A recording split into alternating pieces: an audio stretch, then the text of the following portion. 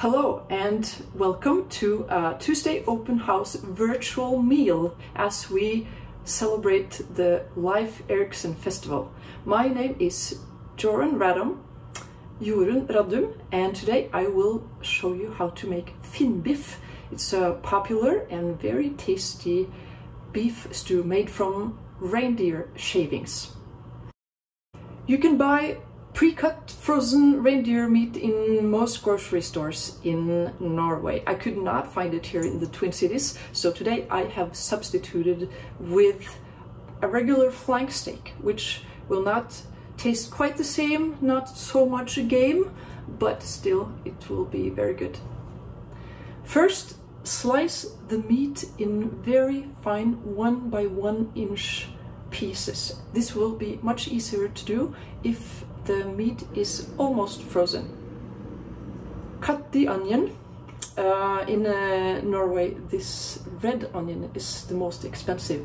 Here I found it to be the cheapest. Any kind will do. Cut the bacon in small pieces and the mushrooms in good boat-shaped chunks. Some butter in the pan, and then I fry the bacon first and then add the mushrooms. That way they soak up all that good bacon flavor. When you find it fried well enough, add the onions and let it cook until soft and shiny.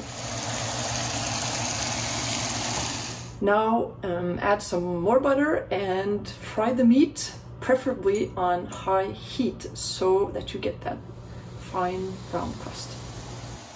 When the meat is fried, mix everything together and add water.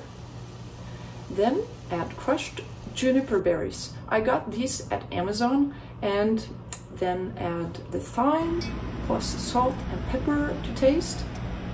I actually found it necessary to add twice as much of the spices as the recipe specified. Don't be afraid to go a bit bold on this. The recipe says to add some slices of goat cheese. You might have this in your refrigerator, but if not, you could get some lingonberry jam and use that as your sweetener instead. That's what I did, and that tastes very nice on the side with the dish also. Let it all simmer until the meat is tender. With a flank steak, this might take a couple of hours. If you have finer meat, finer beef, much shorter if you like. While you wait, you might want to boil potatoes or make mashed potatoes as today's recipe suggests. When the meat seems ready, add the milk, let it come to a boil, and then you add the sour cream. And it's a good idea not to let it boil after this point, then you might avoid the separation of the cream from the rest of the dish. Well, it's not like it's gonna run away, but when the cream separates, then it doesn't look quite as good, although the taste is quite the same. Ready to serve! God appetit!